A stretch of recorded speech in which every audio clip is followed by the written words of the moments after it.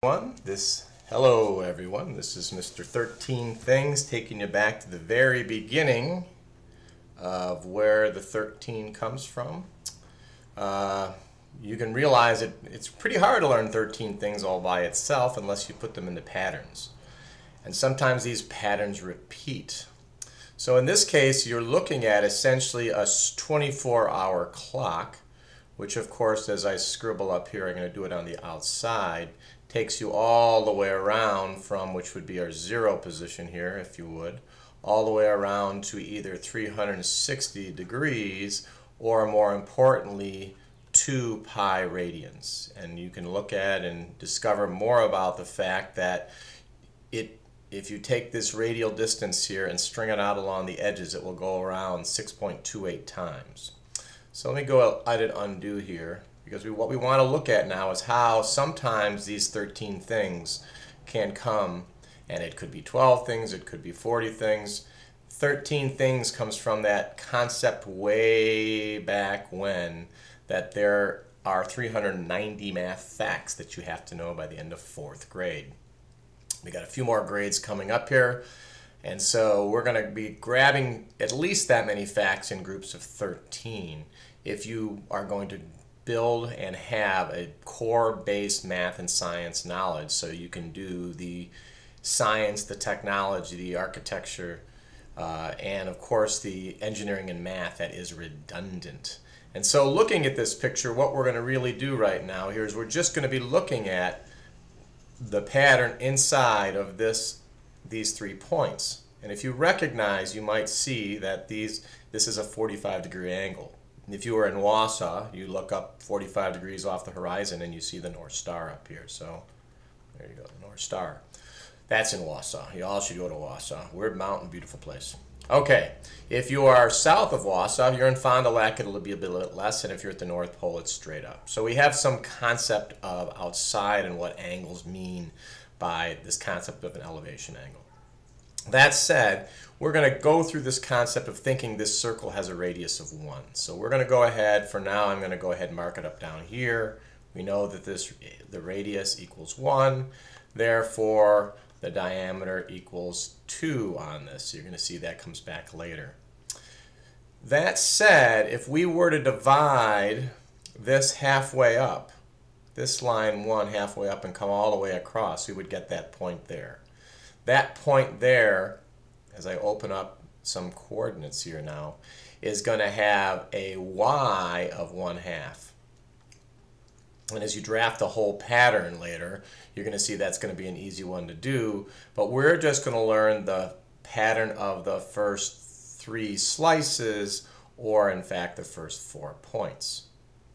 Each of these slices, if you think about it, the full angle is 2 pi, half the angle, or 180 degrees, is pi, and so each of these slices is pi over 12. The angle is pi over 12.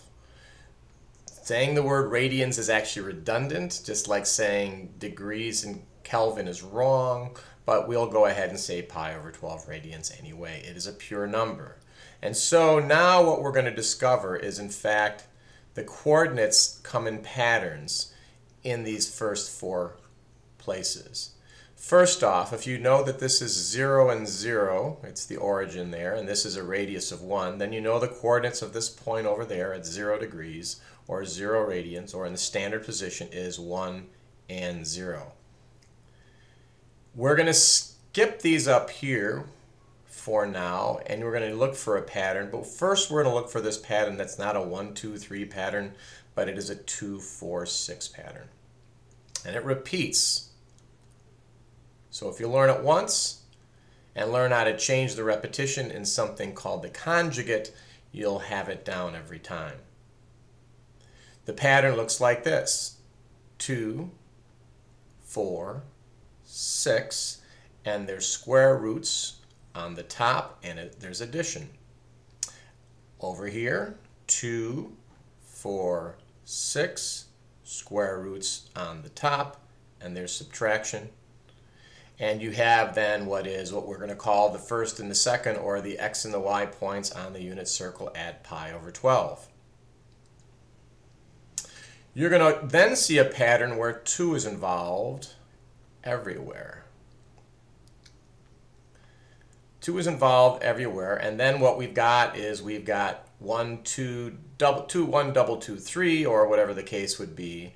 But you're going to see that the values here, the square root of 3, the square root of 2, and the square root of 2 are in fact what the coordinates are of those points. And these numbers will come in a better, clearer pattern when you look at the full 90 degrees. The reason why we look at just these 3 now is that we can then go ahead and flip things as we go up and around the circle. So in fact, if we know the value here, we know the value here is just each of those reversed.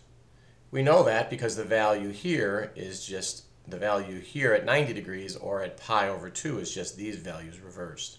And so to fill up the rest of the first quadrant, you just teach these values and then flip them around about a line of symmetry. That line of symmetry being the line 45 degrees, or y equals x. Using these patterns, this pattern flipped, and then flipped, and then flipped, you get to what is much more, sorry about peanut there, what is much more complex than just 13 things, a lot more than 13. I'll leave you with this, and this is, I wouldn't call it brute memorization, but you should quickly know that the tangent of 45 is 1.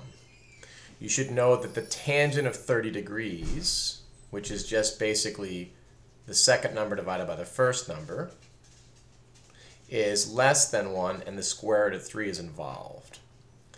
And this one down here, the tangent of 45, doesn't fit into any necessarily pattern.